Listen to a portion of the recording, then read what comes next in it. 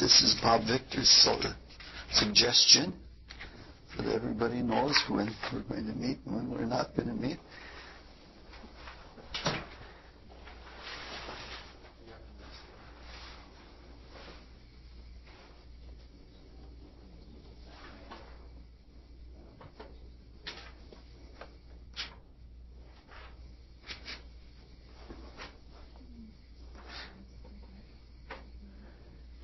Well, this is all tonight. It's going to be all introductory, and it's going to be all preparatory, and it is going to be all stage setting, and we're going to say almost nothing of any value tonight.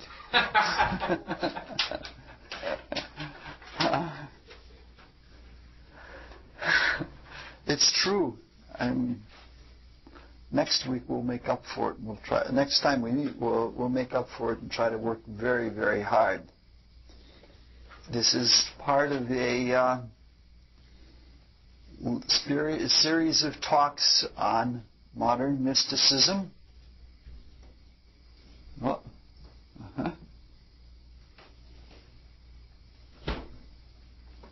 Sorry, door is closed. Going to make me hungry again. Oh, it's for me. I see.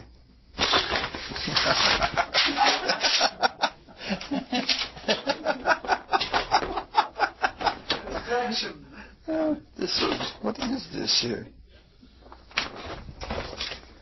All right. These are talks on modern mysticism.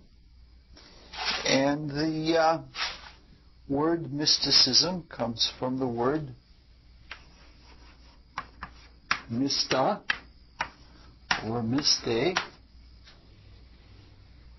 And that comes from the ancient Greek ceremonies celebrating the myth of Demeter and Persephone.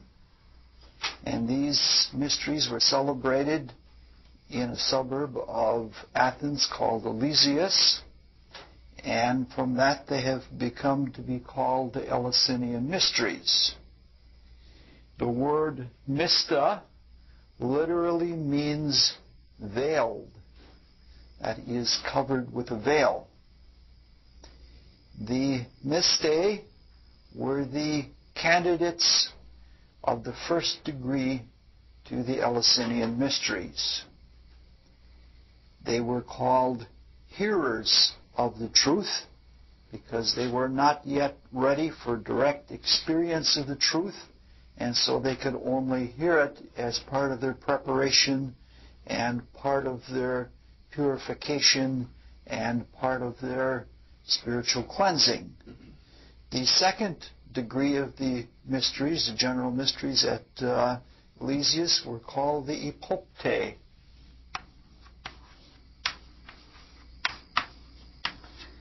Who were seers of the truth. So we have a mysticism class because we're all still veiled yet, and because we probably couldn't pronounce epopteism. It would be too difficult. This is a very common distinction in all mystery schools. I have the door open. That doesn't make a difference. She's going to fly out, okay? That is the difference between the hearers of the word and the seers of the word. Some lived by hearsay, but even still the words were inspirational enough and were leading enough that it brought them to the truth so that they could see for themselves, or they could break through the veil and see into the world of light and see the true realities. The interesting thing is that in later mystery schools, modern mystery schools of our times, Christian mystery schools, the seers of the truth are not as deep as the hearers of the truth. Because the seers of the truth see the light in the desire world, which is quite an accomplishment compared to our meager experience in the material world. But the hearers of the truth had the truth sung to them from the archetypes of the world of thought. And it was like a direct apperception of the word radiating right into their being. For this reason, if you look at the opening passages of St. Luke's Gospel, which is a gospel of feeling and of emotion and of desire, it says outright that this gospel, which means in the spiritual sense, this book of initiation is for seers of the truth. Or in the opening chapters of St. John's Gospel, it says this gospel is for hearers of the truth. And it doesn't have all of the emotion. It certainly doesn't have all of the pictures that are presented in Luke's Gospel, but instead it has the very, very deep philosophical content that is in some ways more Greek than it is Jewish. In another sense, in the general sense, the word mystic means someone whose approach to life is from the inside out. As opposed to a materialist looks at things from the outside in and believes that the basis of meaning is to be found in material objects and that everything else is relevant to the material and the material is the ultimate source of truth. The mystic believes there is one who comes from the point of view that the ultimate source of truth is spiritual and from within, and that it is in following the impulse of the spirit out into the material world that the world begins to make sense. This is the most general use of the word mystic. A second definition of the word mystic is to differentiate it from an occultist or occultist.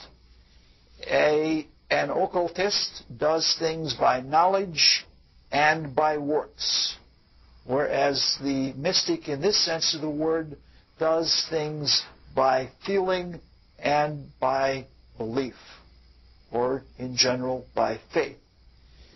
This is a fundamental division of humanity, that there are some people who are believers and feelers of the truth, and there are some people who are doers and thinkers of the truth.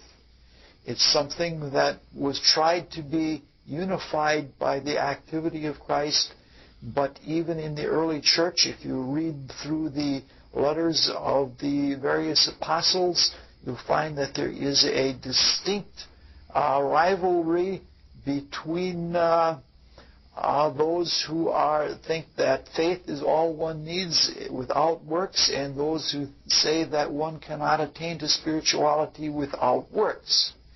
We find it even right now in the late 20th century. Christian mystics of the inclination like myself, somewhat thoughtful and occult, believe that we have to do something. But if you, for example, meet people who are called Jesus people, what you run into is people that know all you need is faith, that works aren't necessary, and works are in fact even a distraction. We won't so much be using that sense of the word mystic, but a mystic in the most specific sense is one who is a candidate for studying the mysteries. The mystery schools are schools that claim to teach truth and claim to teach truth in such a way that one can live it. This is a very strange and a very strong claim. In some ways, they claim they have not a corner, but a pipeline to the truth. It's almost a myth itself. The mystery schools trace themselves back into early Atlantean times, when gods walked among humans, and that people from the planet Mercury, who were themselves retarded in their development, came and helped us because we were even more retarded in our development, and gave us the means to catch up and even move ahead of the schedule of the path of initiation, or the path of evolution through initiation.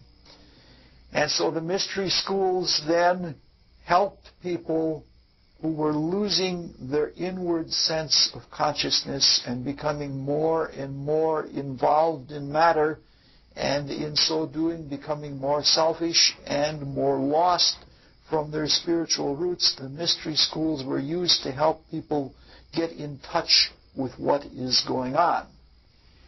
The mysteries have changed as humanity has changed, and have changed as our evolution has changed.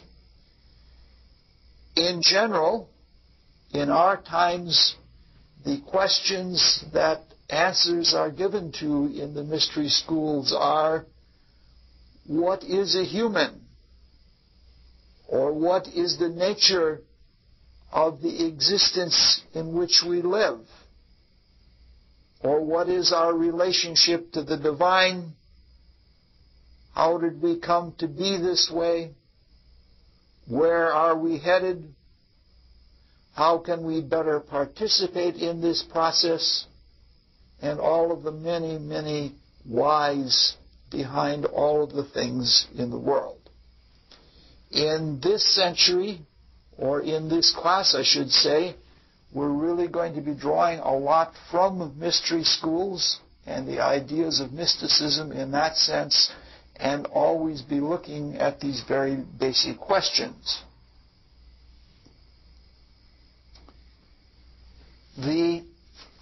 In our times, the mystery schools have been primarily involved with two activities: teaching us to harmonize with ourself and with the world by learning to love more. That all of the great spiritual teachers in history have not so much focused on science or on art or on any major intellectual discipline.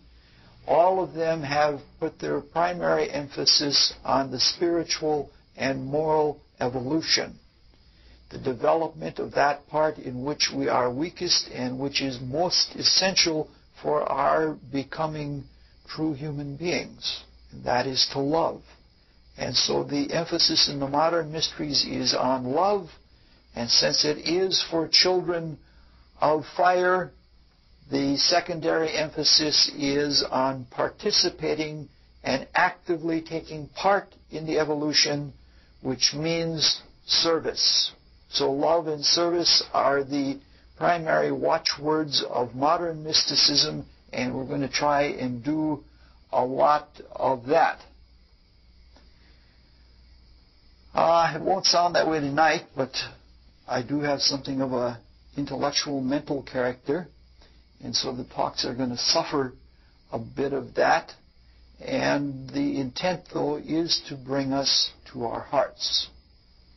A good reason for attending these talks, it may sound very silly, is that in the development of these talks, I put everything I have to go into subjects as deep and rare and lofty as I can. And I think that is the service we share together, that maybe one night every other week that we can think about very high things and be inspired by thinking about high things and getting away from our very mundane lives and getting a sense of what we were intended to be and what is behind all of these things. So it's a kind of practicality that is meant to take us away from the humdrum. Right now, the talks on mysticism for the last 7 years, or this is actually the 7th year, have been on folklore and mythology. And the general series has been called Mythology and the Mysteries. There have been a number of sub-series. This year we're starting a whole new one. The first sub-series was very short, and in it we discussed how the mysteries look at mythology. The mysteries see mythology as the language of the Spirit, the language that our soul nature lives through. That is to say, the mysteries look at myths, all myths, as allegories, but in most cases almost literal.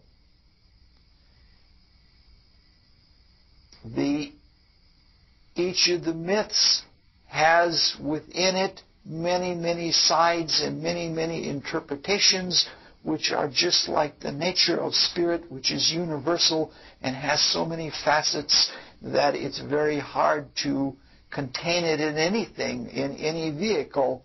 And mythology represents a language or a story language that we can get at that truth. The whole idea of what we're trying to do is to drop the husks of the story and get into the moral or into the life of the story itself. This is what all of our endeavor is. Otherwise, our lives here, if we only take the material things of our lives, as beautiful as they are, enjoyable as they are, they're relatively meaningless, and we can get all caught up in all kinds of materialism, and so that's what we're trying to get away from. See, we're almost done with the talk already. This is going to be a 20-minute, easy living kind of talk, and after that we made a correction and said that sometimes when one gets into the meaning of a story, one finds out that it is sometimes a mirror image or a negative image, and it means just the opposite of what it says on the surface, but we'll pass on that. After that, we tried to get at fundamental ideas, how the divine creates in ideas. And to do that, we looked at creation myths. And in the creation myths, we tried to draw out formulae. And out of those formulae, we tried to understand universal principles or universal ideas so that we could use them for anything from, making a recipe for a cake to putting together an organization like a school or whatever one is doing, that within the creation myths are the basic formulae for the creation of the universe. And we finally, that first year, we had 3 sub-series, and we ended up the year talking about myths used by the mystery schools, because we tried to be in touch with what the mystery schools do. We looked at Isis and Osiris. We looked at Demeter and Persephone. We looked at Dionysus, Zagreus, and Bacchus, and finally ended up with Orpheus. And we examined the mysteries themselves, and we looked at different keys such as astronomy and physiology and numerology. We looked at various keys to the mysteries, and then we took one myth and looked at it on various levels of depth. All right, we're getting through all of this very quickly. Run. Then we took an entire year studying, meeting every week, as a matter of fact, studying myths and folk tales of heroes and heroines.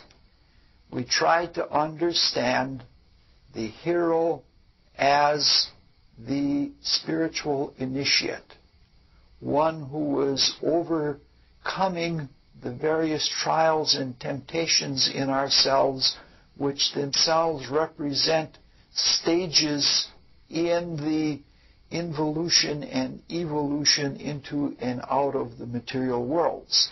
And each of those stages itself involved a principle.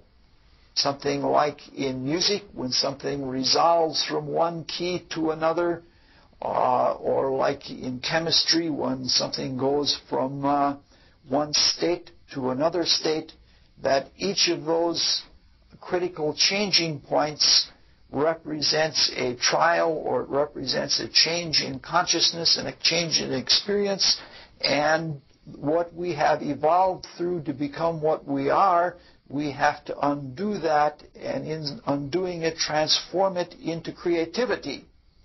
And that's what we looked at with initiation. And then finally, we spent 3 whole years looking at mythology and hierarchy. We looked first at Hinduism, then we looked at Egyptian myths, then at Greek myths, and finally at Northern European myths, and we tried to understand what was more important than other things, priority, what is more important, what is less important, and why. And then last year, we looked at myths of triangles. We tried to understand the spirit which is most simply manifested in a principle of triangulation. All right, now we're looking at, for the rest of the year, myths on the origin of evil. I don't know if we're going to get everything said this year, and I don't know if we're going to go 2 years or not. But if you have a favorite myth or one that is very perplexing to you about any aspect of evil, its origin or its ending, or having to struggle with it in any which way, I would love to incorporate it into the class. We'll probably, I think, might end up going 2 years on this.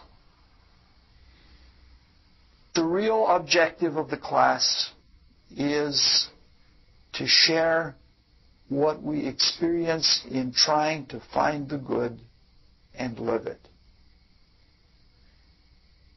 Which is a really ironic thing, because we all think we know what the good is, but it is very hard to verbalize, and in some cases even much harder to live out. It's very much like St. Paul says in the Bible, the good that I would I do not, and that which I would not, that do I.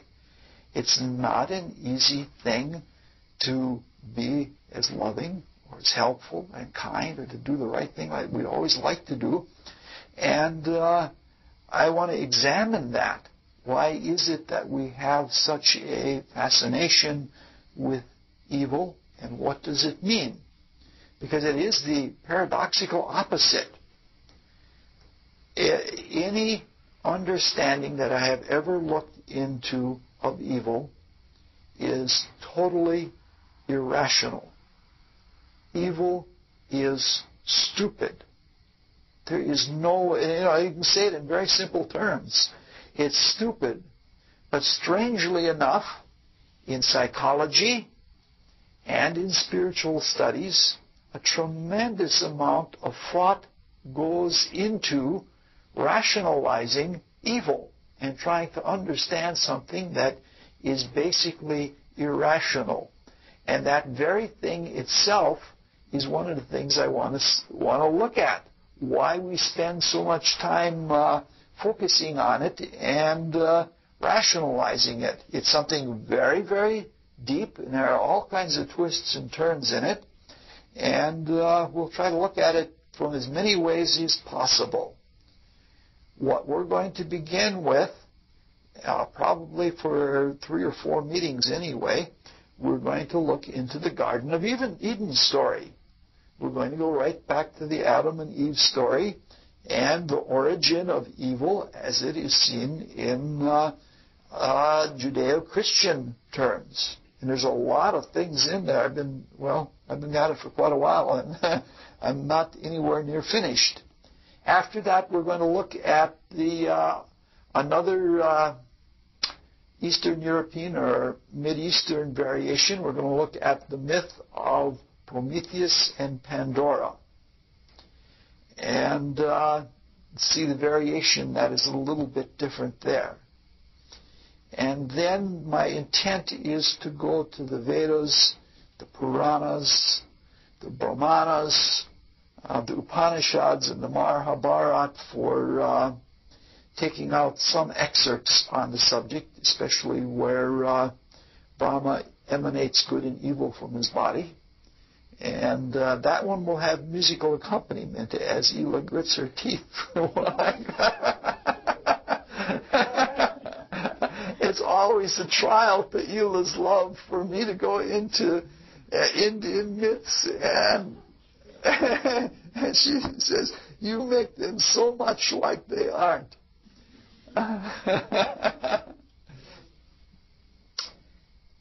And following from the thread of Brahma emanating good and evil from his body, I want to take that into Persic mythology, which probably has done more with the ideas of good and evil than all of the other mythologies put together. I want to go into the Zendavesta and look at some of those things. Other things I intend to do are rabbinical tales, and I have one or two very engaging Native American stories, really simple, but deceptively simple for what they have to say about how evil came into the world, and we'll get to that eventually.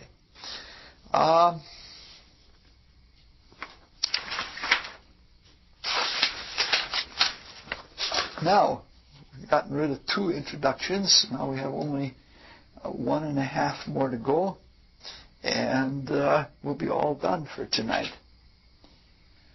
I'm not a Bible scholar, nor an authority or an expert in any sense on the Bible. In fact, I am not highly inclined toward the Bible. I believe in a non-biblical, or in some ways a non-scriptural spirituality, that we're coming to the times when we are supposed to see things in the spiritual worlds with nothing between us and those spiritual truths. What we're going to do, though, is we're going to use the King James Version. I happen to have a Masonic version of the King. It's just the King James Bible with a few other pages added in, not within the Bible text itself. And there are several reasons why we're going to take the King James Version. One of them is it's probably more familiar and more available than most other translations. There are other modern translations that are readily available, but I refuse to use them altogether, because what happens is they are simplified, that all of the truth is simplified out of them. Because there are a lot of quirky things in Bible passages that are not really straightforward. And they are difficult to read because they start you thinking, and they seem so out of place within the text of the Scripture. And that's their primary purpose, or their meaning, is because those are places that are outlets from the Scripture into the truth. And because they're so awkward and difficult to deal with, modern translators take and they just smooth everything over. They make it a smooth and easy road, and they don't listen to Einstein. Einstein said, make it as simple as you can, but no more. Because if you do any more, you take away from the truth. And so we're going to get away from that. And another problem with a lot of translations of the Bible is that they assume modern theological ideas and modern doctrines of Christianity, and those doctrines and theological outlooks are put right into the translation. And it turns out to be maybe not what was intended in the first place by the writers of the Bible or by the writers of a myth. And that's a very difficult thing. And the attitude is, a wag that I know said it this way. He said, if English was good enough for Jesus, it's good enough for me. And a lot of people have that kind of notion that, I don't know, they would probably watch Jesus on television now. Almost all myths and almost all scriptures of all religions of all time were written down by mystics or by secretaries to mystics when the mystics were too otherworldly. But they were written by people who were in touch with the spiritual material. They were not written by novelists, and they were not written by tedious scholars or historians or anything like that. They were written by people who knew because they experienced the truth. So that is, so it's filled, the writings are filled with spiritual content. The Bible has been compromised many times. People change, outlooks change, and sometimes it is not politically advantageous for church people to have a truth be too evident. So it's easier to change the scripture than it is to live to the truth. There are really good translations available, and one of the more ironic things is that one of the best translations available comes from the Moody Bible Institute. And the Moody Bible Institute is very, very conservative and fundamentalistic, the people that are there, but the scholars had enough integrity so that when they translated according to their integrity, and they figured that, it's sort of like in politics. It took a Republican to open up China. It took Richard Nixon, who was a Republican, to open up China because he was so convinced and confirmed in his conservatism that he thought he couldn't be hurt by it. Whereas, if a Democrat had done it, it was, those pinko liberals, they're selling us out to communism. And in a similar fashion, the people at the Moody Bible Institute, because they were so convinced or confirmed in their spiritual conservatism, they felt that they could translate the Bible and say it with full integrity as they saw it, what it said, and they knew that their people would not be led astray because they were really firmly confirmed. Another reason for the King James Bible is because it has some pretty and lovely prose in it. It isn't sing-song and nicey-nice, it isn't like a child's Sunday school thing all the way through. And despite all of the compromises that the Bible has gone through over the centuries, the King James Version is some ways improved in its mystical content. Apparently, it was in the hands of Francis Bacon exclusively for a year before it was released. After all the translators got finished with it, Francis Bacon had it alone for a year, and you can be sure that he made certain that all of the mystical things were not taken out. Difficulties with the Bible are that they were written in languages that are unlike the modern languages. Hebrew especially is one of those languages that has the same passage has many, many valid translations. That differences in punctuation, differences in the way you break the words, and what vowels you put into the places where vowels get put in make completely different translations. I don't know if there is a translation that gives all the possible ways that a given passage could be translated. I don't know if there is such a one. I think if you look at several sources, you might be able to find it. But what happens is that in the process of translating, some things sound so ridiculous that some people think, no, that couldn't possibly be what it means. You know what I mean? And especially when you get to very ancient and very deep spiritual things, like a lot of the Vedic things, the consciousness of humanity was so different then, and they're dealing with things that it's almost like if you follow a poet throughout the poet's life, the poet will start following a line of symbolism that gets further and further and further out, so that somebody off the street just picking up the symbol, picking up the poem, wouldn't make any sense to them. But if you follow the history of the person, you can see what they're pointing to. And it was like that all the time. Everything that was in the Vedas is very hard to read because it's way out there. And so some of those things that sound like they're really ridiculous and silly, we talked about it at one time. One of the oldest things that has been with the mysteries, from the most ancient Vedas to A Midsummer Night's Dream, is in the ancient Vedas, I believe it's Travastar, cuts the head off of a horse and puts it on to someone else, which is the same theme as taking an ass's head and putting it on Bottom the Weaver in A Midsummer Night's Dream, which was celebrated in Elysius, where the mysteries are celebrated. And so, of all those possible translations, some of them don't get written down because they seem so absurd, and we may never have some of them unless we go to the original language itself.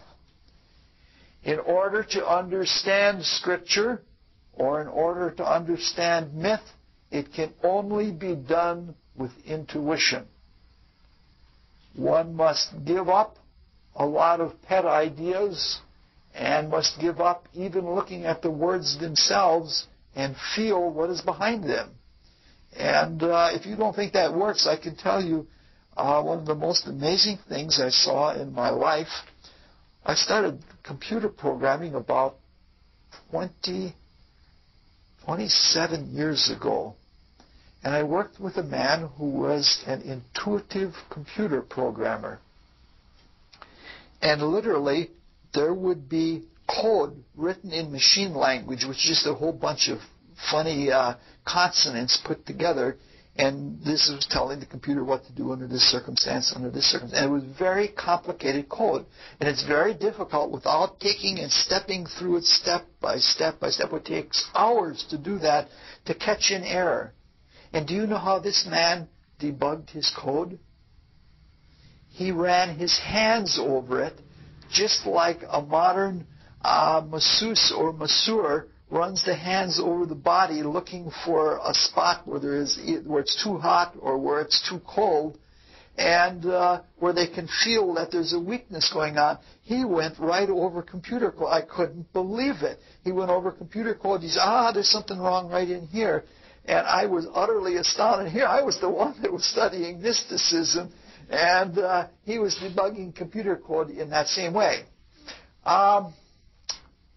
One has to use intuition because, taking the Bible, neither the Old Testament nor the New Testament claims to be an open book. Both of them, in several places, say that they are closed books.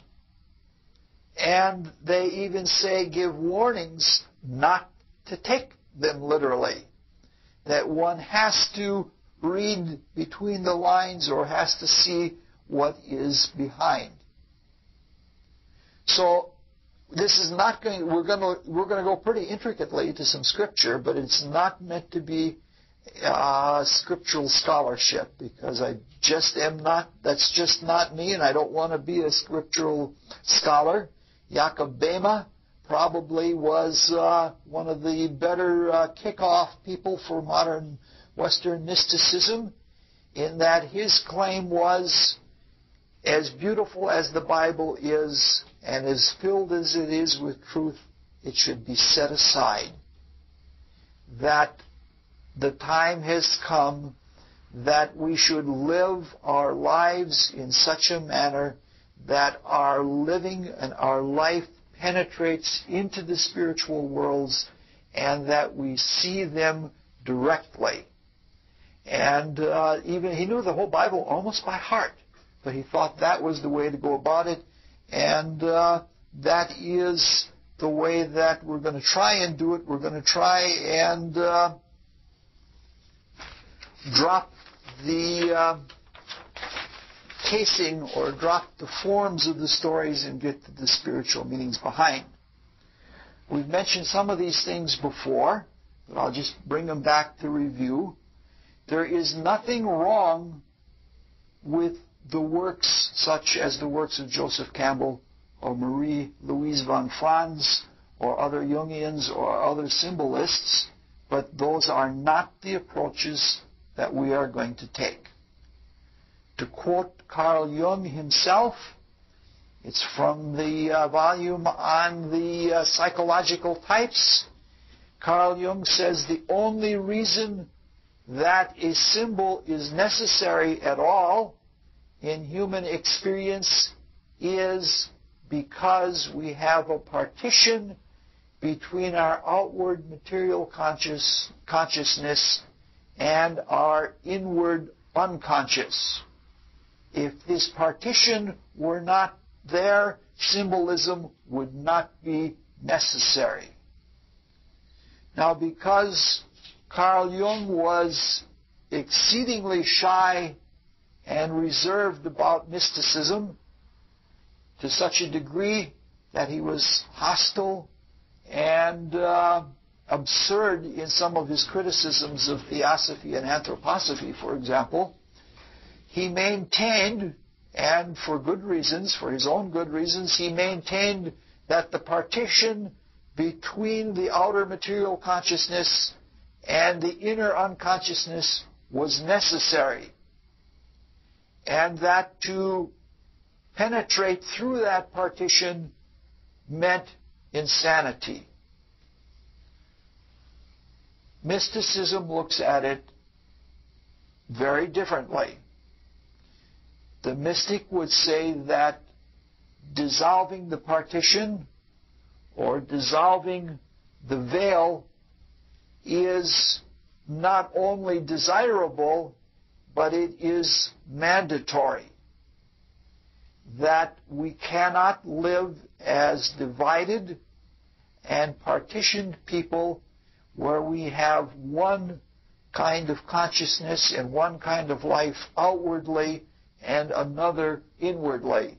It's not just enough to have a symbol through which there is communication between the two parts of our being.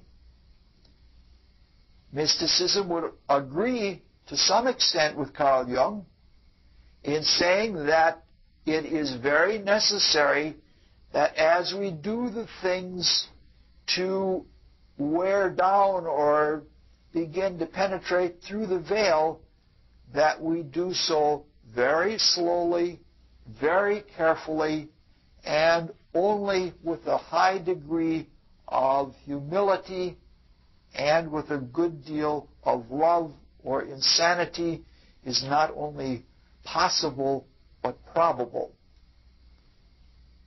If we have a healthy amount of egoism, insanity is almost a verity if we take away the veil. Jung was also right in saying that there is a good deal of difference between the consciousness within and the consciousness without. And not only must we be humble and slow and careful in trying to turn inward, when we do turn inward, we have to let go of the kind of consciousness that we express in the material world and learn a different kind of consciousness. Because what we are intended to be, or were intended to be, as spiritual beings, and the nature of the spiritual worlds is different. We can't talk about it the way we talk about automobile parts. The best statement I've ever heard about that is by Meister Eckhart when he says, one does not see God with the same eye with which one sees a cow. That it has to be something other. Learning that other kind of consciousness can only happen as we, with great effort, with great patience, and with great love, cultivate an inner life. And the more we cultivate that inner life, the more we see things in a different way, and the more differently we conduct our own lives. It's very hard to put into words because our words are so much of the material world, but those are truly what one has to do. Now something happens that is very ironic and exceedingly humiliating to me, that after having said all of that, it must be evident that even after years of work, I don't live directly enough. I don't love enough so that I can sing from the world of truth, or that I can fly from out of the cage and speak directly. And so the talks are a very painful thing to me. As much as they're fun, they're painful because every time I just realize how much I don't live all of this. So, we're going to spend an entire hour. I never thought it would go that long. St. Paul said something to the effect, it was the theme that came up several times. He said, well, I wanted to write to you about spiritual things, but because you live the way you live, I couldn't talk to you of spiritual things, and I have to talk to you of hard things.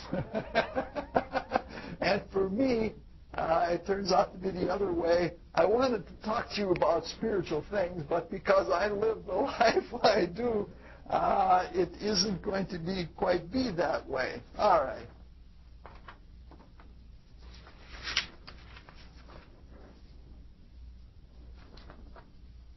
That means that the talks themselves are going to be something like myths. Maybe they'll be a little bit thinner than normal myths. Most of what we want to be studying for the next few weeks is in the 3rd chapter of Genesis. I'll read the 3rd chapter of Genesis, or try to do so. It begins, now the serpent was more subtle than any beast in the field which the Lord God had made. And he said unto the woman, Yea, hath God said, Ye shall not eat of every tree of the garden. Hath not God said, Ye shall not eat of every tree of the garden? And the woman said unto the serpent, We may eat of the fruit of the trees of the garden, but of the fruit of the tree which is in the midst of the garden, God hath said, Ye shall not eat of it, neither shall ye touch it, lest ye die. And the serpent said unto the woman, Ye shall not surely die, for God doth know that in the day ye eat thereof, then your eyes shall be opened, and ye shall be as gods, knowing good and evil. And when the woman saw that the tree was good for food, and that it was pleasant to the eyes, and a tree to be desired to make one wise, she took of the fruit thereof, and did eat, and also gave unto her husband with her, and he did eat. And the eyes of both of them were opened, and they knew that they were naked. And they sewed fig leaves together, and they made themselves aprons. And they heard the voice of the Lord God walking in the garden in the cool of the day. And Adam and his wife hid themselves from the presence of the Lord God amongst the trees of the garden. And the Lord God called unto Adam, and said unto him, Where art thou? And he said, I heard thy voice in the garden, and I was afraid, because I was naked, and I hid myself. And he said, Who told thee that thou wast naked? Hast thou eaten of the tree, whereof I commanded thee that thou shouldst not eat? And the man said, The woman whom thou gavest to be with me, she gave me of the tree, and I did eat. Right away, putting the blame right away. And the Lord God said unto the woman, What is this that thou hast done? And the woman said, The serpent beguiled me. It's a real pass-along, isn't it? And I did eat. And the Lord said unto the serpent, Because thou hast done this, thou art cursed above all cattle, and above every beast of the field. Upon thy belly shalt thou go, and dust shalt thou eat all the days of thy life. And I will put enmity between thee and the woman, and between thy seed and her seed.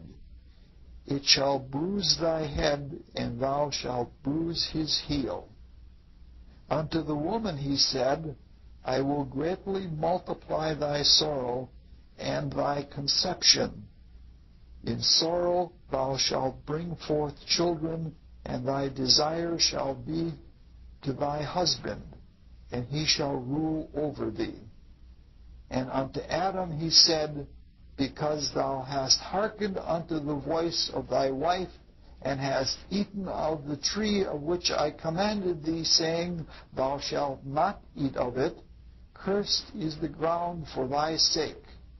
In sorrow shalt thou eat of it all the days of thy life. Thorns also and thistles shall it bring forth to thee, and thou shalt eat the herb of the field. In the sweat of thy face shalt thou eat bread, till thou return unto the ground, for out of it wast thou taken, for dust art thou, and unto dust shalt thou return. And Adam called his wife's name Eve, because she was the mother of all living. Unto Adam also and to his wife did the Lord God make coats of skins, and clothed them. And the Lord said, Behold, the man is become as one of us, to know good and evil. Now lest he put forth his hand, and take also of the tree of life, and eat and live forever. Therefore the Lord God sent him forth from the Garden of Eden, to till the ground from whence he was taken. So he drove out the man, and he placed at the east of the Garden of Eden cherubims and a flaming sword, which turned every way to keep the way of the tree of life. That's what we're going to study for a few weeks. Only next time we meet, we're going to try. There's a lot of assumption in there, and there's a lot of information and a lot of ideas. And so the next time we meet, we're probably going to look at the chapters that precede it, chapters 1 and 2, and then we'll look at chapter 3 in some detail to try and get at some of the very basic ideas of good and evil. And it's astounding how much there is in that when one contemplates it. And then we'll finish up by going as far as chapter 6 to find out what the outcome of evil is, or to find the progression of evil from one state to another. And so then, if you like, read chapter 3 at least 15 times before we get together again. And if you want, you can read 1 and 2, because that's where we're going to spend a lot of time on next time. And hopefully, I don't know that there is time, but what would really be nice is, since we are looking at what is called a fall from spiritual grace, a fall from the spiritual worlds into materiality, it would be very nice to take the story of the fall or the degradation into more material and more selfish states, and then look at the mirror image of that by looking at the path of apotheosis as we rise out of material consciousness and back into spiritual consciousness. But I don't know that we'll have time to do that. Maybe sometime we'll get a chance to do it. So next time, be prepared, and we'll try to do a lot of close thinking about the early part of the book of Genesis, and we'll have a lot of fun thinking about it until then. And that's all we have. See, it was all introduction, all preparation, and no real material. Yes? I'm still thinking about something that you said early on. Okay. To say that John is the gospel of the hearers and Luke is the gospel of the seers seems valid, and one will not gainsay that. But the point of how Luke is emotion and the perspective of the world of desire, I'm not quite sure how the apperception of the truth is, from the Luke perspective, is giving you that conclusion.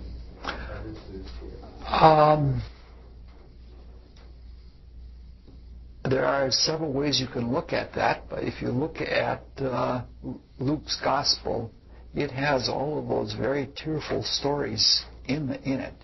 And if you, as you read, at least when I do, when I read Luke's gospel, I see visions and pictures inside of myself, and all of them are very feelingful. Whereas John's gospel is very clearly philosophical, and you have to think on it a good deal. It is quite abstract. I think there are almost no parables in John's gospel. It's all lofty philosophical thought. Eventually, when I get done with mysticism, I want to spend about maybe the rest of my life talking about Christianity. And one of the things I want to do is look at the Gospels look at each of them as a mystery play in itself. That if you're of such and such a nature, that if you work with one Gospel, you're more likely to be brought to initiation. They're each formulae for initiation, and they each contain things from the mysteries from all over the Mideast and from very ancient times, right within the parables and stories and such like that. And it's all right there, and hopefully I would like to study that. But one perspective on it is that Matthew's Gospel, this is a Steiner perspective, and I think it is a valid one, that Matthew's Gospel is for the physical body, and Mark's is for the etheric body, and that for the desire body is Luke's, and for the mind is John's Gospel. And this is, you find that all of the parables and allegories are much more in Mark and Matthew, and they are there because the consciousness is of a much more materialistic kind, and it can't see things directly but has to use the symbolic framework. Moreover, especially Mark's gospel is the gospel of direct healing, and the direct healing takes place through the etheric body and through the etheric world, and the relationship of the vital body to the physical body is very close. And if you look at any two of the four Gospels, the two that are closest to each other are Matthew's Gospel and Mark's Gospel, which represents the closeness between the physical body and the etheric body of being almost identical to each other, cell for cell, organ for organ. And healing is effected through the flows of energy. In fact, the times of the day that the healings take place are times of the day when the energies are most fluent in the etheric world. In fact, I think if you look at Mark's Gospel, most of the healings take place shortly after sunset. And that's when most people begin to unfold clairvoyance, because the ethers are most alive and things shine out easier right after sunset. It stays that way until midnight, and then they start wearing off again right before sunrise. But like everything from this, to directly answer your question, everything from the story of the Speikner to the ointment to the story of the Annunciation to the shepherds, it is a very feelingful gospel. The proximity of making the statement to the apperception in the world of thought to the archetypes is where I was getting a little confused. Oh, yes. In John's Gospel, the truth is spoken very, very directly in the Spirit. And it radiates right to the people that pick it up. And because of that, the language is very unearthly. And this is the gospel where the hearers have a hard time saying that you must eat of my body and drink of my blood to be part of me. And the people who heard that took that in an extremely materialistic way. They were taking it in Matthew's gospel all the way. In fact, the Catholic Church still does. They don't see it as a direct partaking in the worlds of pure spirit and experiencing directly in that way. But that is, I think, an example of a direct word or emanation of truth in a way that's almost incomprehensible to the worldly mind, and it almost knocks a person over. It's so strong.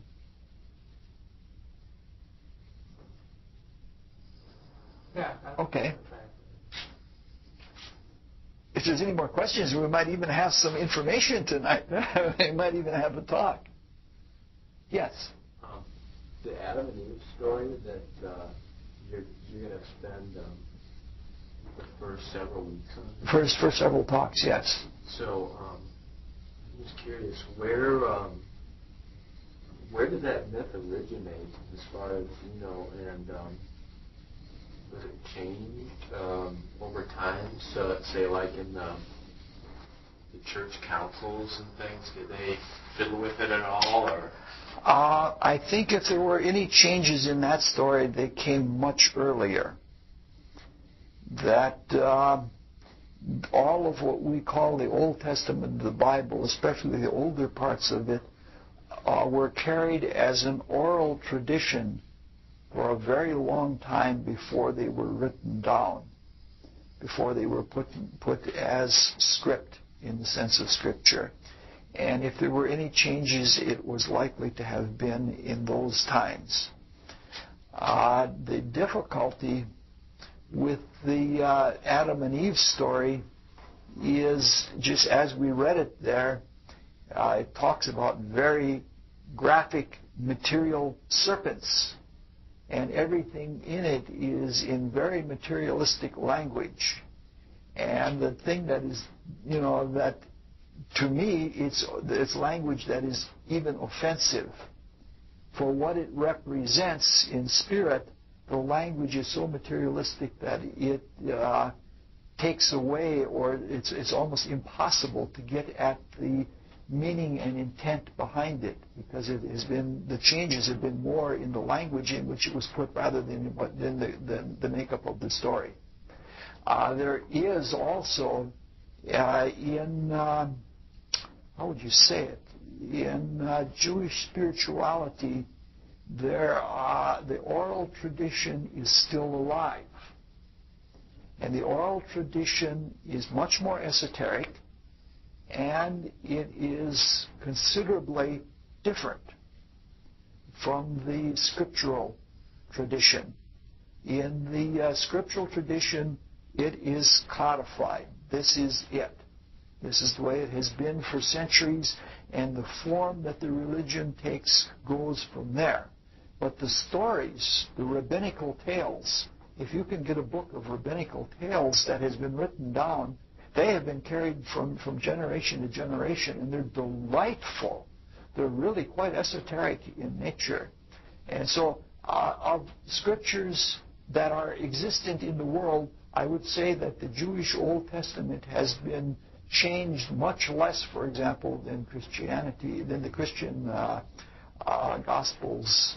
At one time there were as many as 9 or 10 Gospels, and many of them were just claimed to be heretic, and a lot of them were compromised. And occasionally you can find earlier translations where you can see where they were compromised at which stage along the way.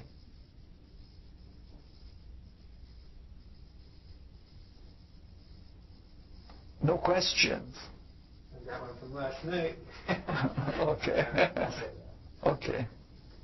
All right. Thank you very much for sitting through what is a very dry and non-lecture, but now we got it out of the way, and now we're going to have to work really hard because we said we're going to work really hard.